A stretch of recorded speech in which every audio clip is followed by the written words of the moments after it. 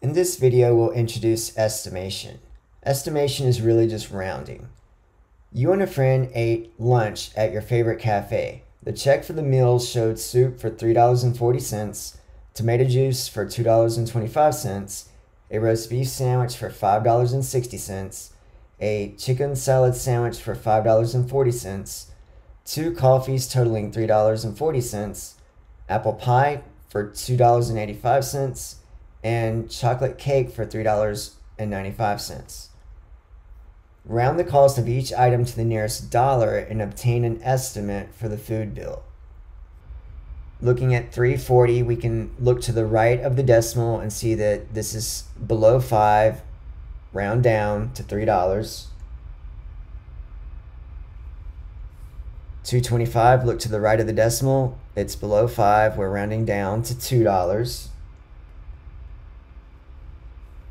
560, look to the right of the decimal, we get a 6, which is bigger than 5, which means we round up to $6. 540, this rounds down to $5. 340 rounds down to $3. 285 rounds up to $3. 395, that rounds up to $4. So let's add these up and see what our estimated or rounded cost is. 3 plus 2 plus 6 plus 5 plus 3 plus 3 plus 4 gives us $26.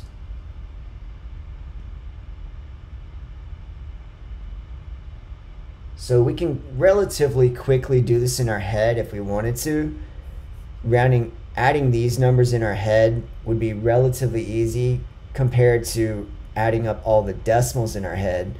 But since we have a calculator, we can double check just to make sure that we're accurate. Now part B, the total bill before tax was given as $29.85. Do you think that this is a reasonable amount given that our estimate is $26? While these are pretty close, it seems like $29.85 is a little much given that our estimate is only $26. Let's see how accurate our estimate actually is using the real values. And so this time we will use the calculator. We have 340 plus 225 plus 560 plus 540 plus 340 plus 285 plus 395. The actual cost is only $26.85. So our estimate of $26 was pretty close to the actual cost before tax. So if your bill before tax is $29.85, they're actually overcharging you by $3.